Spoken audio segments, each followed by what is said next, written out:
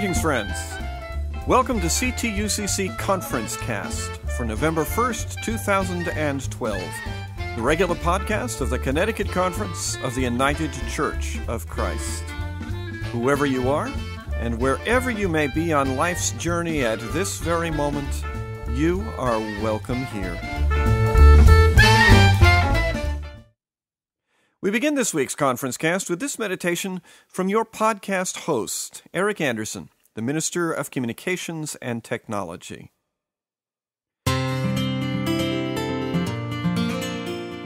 Jesus spends much of the 12th chapter of Mark's Gospel arguing with one group after another in the Jerusalem temple.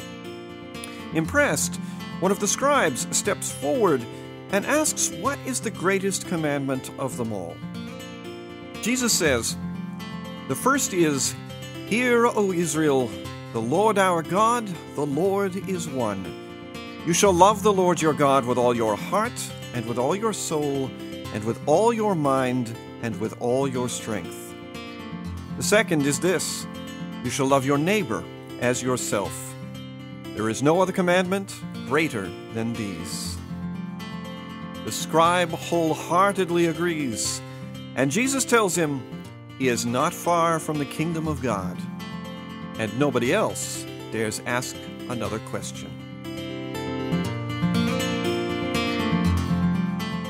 It's fascinating to me how this story took different forms in the narratives of Mark, Matthew, and Luke.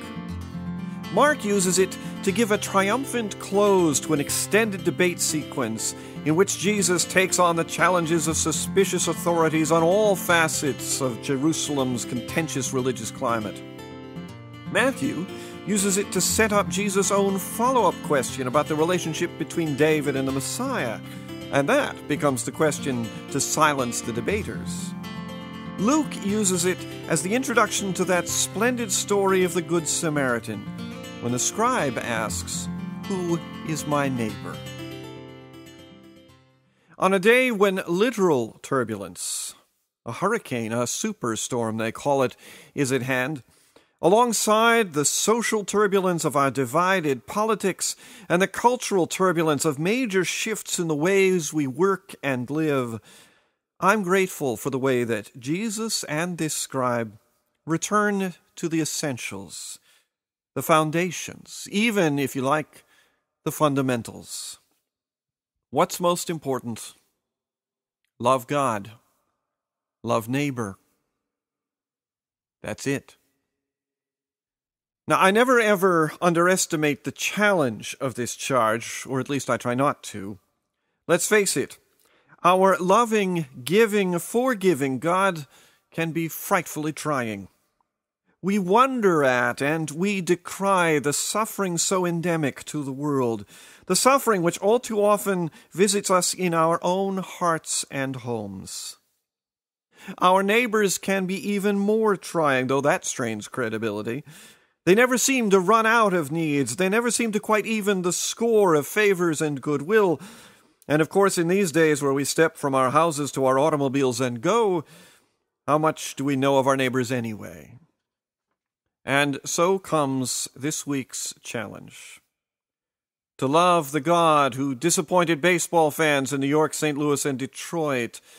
To love the God who let my loved ones get sick. To love the God who let the storm spin toward our homes.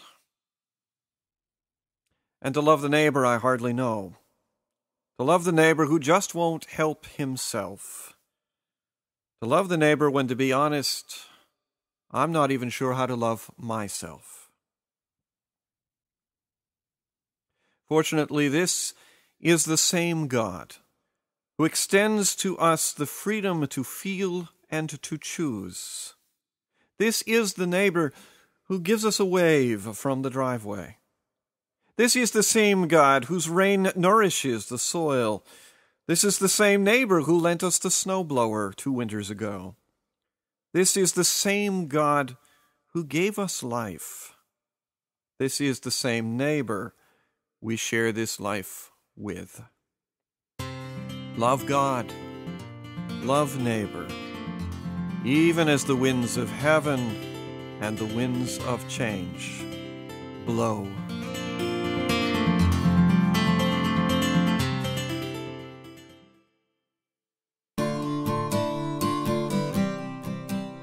Here's a prayer for this week. Holy One, preserve us, we pray, from the worst of the storm, the blowing gale, the changing times, the miseries and mischances to which we are so vulnerable. And Holy One, be with us as we step out into these mornings after the storm, to help our neighbor move the branches, to enjoy a meal, to have a hot shower, or just to find the simple reassurance that no one is alone, not even in the storm. Amen.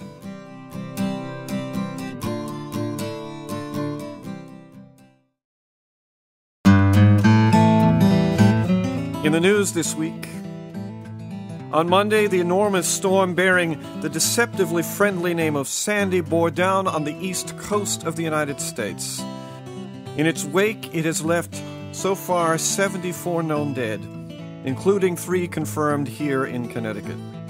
620,000 homes and businesses were left without power in this state, among the millions on the eastern seaboard. The storm reached as far as Cleveland, where it shut down the national offices of the United Church of Christ because of massive power failures. In Connecticut, electric crews have reduced the number of outages to 370,000 as of this morning. Like Irene and the October snowstorm of last year, Connecticut experienced significant tree damage, particularly in the hilly sections east and west of the Connecticut River. Far worse was the flooding along the shoreline, where the storm surge pushed high tide into homes and business districts from Greenwich to Stonington. The Reverend Jeff Ryder, pastor of the Greens Farms Congregational Church UCC, simply described the low-lying downtown area in Westport as a mess. Conference staff have been collecting reports from local church leaders and pastors throughout the last 2 days. So far, very few churches have suffered damage, though we remain very concerned about the ones we have not yet been able to reach. We retained our communication systems in Hartford during this event, but the hardest hit areas of the state did not, especially along the shoreline. Churches have been working to provide aid to those suffering from the loss of homes and resources. First Congregational UCC of Branford, a shoreline community, had stocked up on supplies, but with the loss of its electric service was not yet able to distribute them as of yesterday. United Congregational Church UCC in Bridgeport is working hard to meet the additional needs for clothing and food imposed by the storm. Many churches that still have power are making it available to charge cell phones and electronic devices, and also to provide a warm place away from the chill winds. Members of Union Memorial Church UCC in Stamford, whose homes still have power, have begun taking in their less fortunate friends and neighbors. Pastor the Reverend Blaine Adele said, "This is the small church at its best." In East Hampton, a falling tree stripped the electric meter from the side of the Congregational Church UCC there, leaving them without power until an electrician can restore it. The United Congregational Church UCC of Norwalk lost its chimney flue to the wind and can't run the furnace until it is replaced. Still others report missing shingles and other roof damage. And we do wait to hear from other churches that we haven't yet been able to reach. As we look to our neighbors just to the west in New York City and New Jersey, our hearts go out to them. We urge gifts to the Red Cross for immediate relief efforts, or through the United Church of Christ for long-term recovery. You can contribute at ctucc.org/donate. We do have some good news to report in the midst of the storm. We're pleased to announce the appointment of the Reverend Tamara Moreland as interim regional minister for the North Central region of the Connecticut Conference.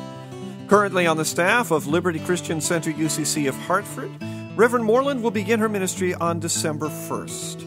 She'll have a month to work with her predecessor, the Reverend Enika Mitchell, before Enika departs to take up the interim senior pastorate at United Congregational Church UCC in Tolland at the beginning of next year. And let it not be said that we don't know how to welcome new staff around here. Sue Wilusz joined us as Conference Registrar on October 15th, just 5 days before the fall meeting of the conference, our biggest endeavor of the year, and 14 days before the superstorm hit. We're pleased to report that she's hit the ground running, displaying resilience, enterprise, and good humor at every turn. Welcome, Sue, and we assure you it's not always like this. It's time now to welcome Conference Archivist John Van Epps to the studio for October's Touchstones with History.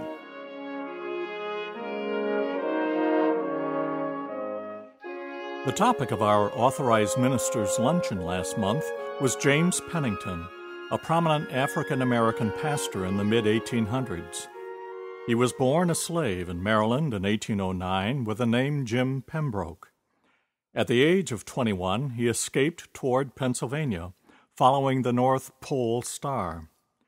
After several harrowing experiences, he found refuge with a Quaker family, who taught him to read and write and develop his blacksmith trade.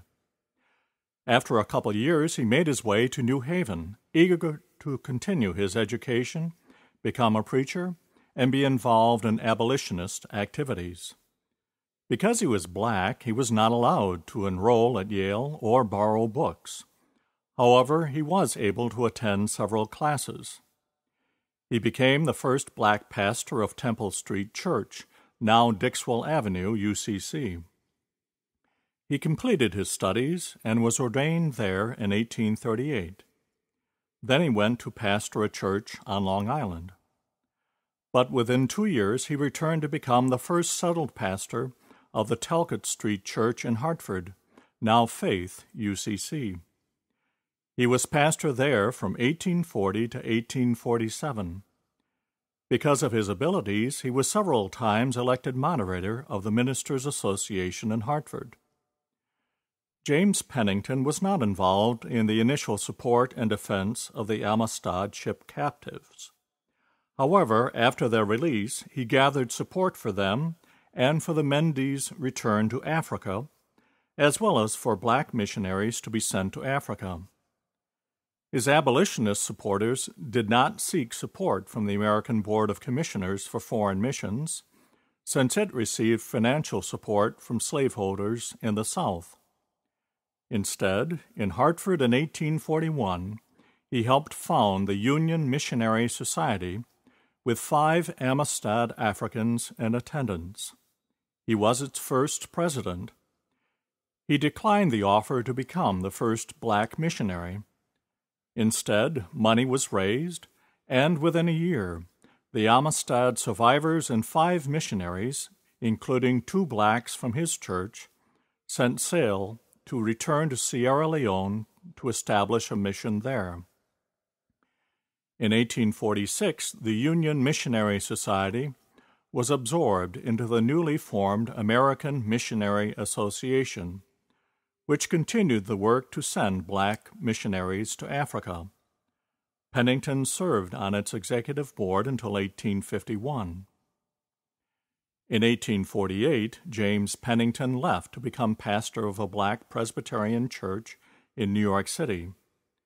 He traveled in Europe and received a Doctor of Divinity degree from Heidelberg University.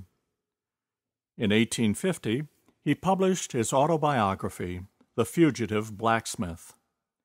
He served churches in New York, Maine, Mississippi, and finally Florida, where James Pennington died in 1870. As one tribute said, a fugitive slave, wholly illiterate, in 40 years by his own efforts, sat among the princes of the land, crowned with academic honors and professional attainment.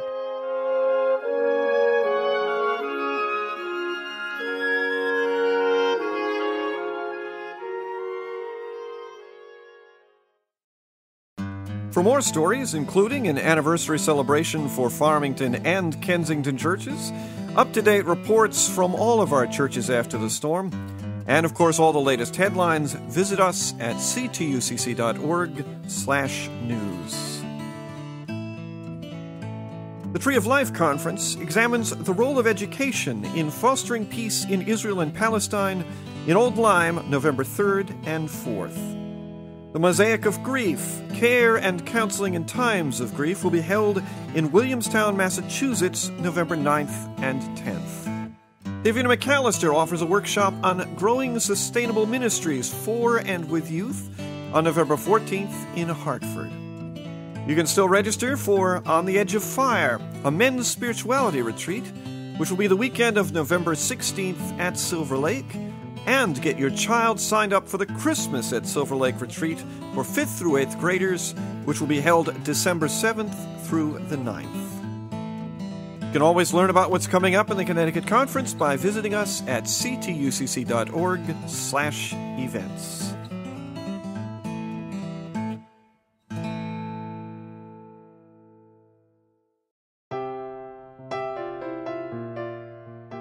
We've reached another significant milestone in the life of CTUCC ConferenceCast. This is podcast number 100. I'd rather hope to do something a little celebratory, but this is not the time. Instead, I invite your prayers and your generosity for those whose lives have been tossed about this week by wind and waves. I thank you for your support these last 2 years, and I ask you to let that support go now to our needy neighbors as well.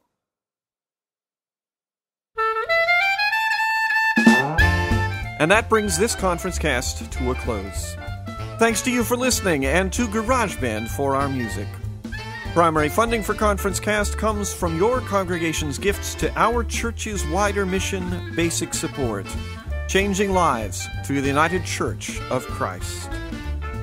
This is Eric Anderson, the Minister of Communications and Technology for the Connecticut Conference of the United Church of Christ, praying that your days this week may be filled with the presence, the guidance, and the grace of God.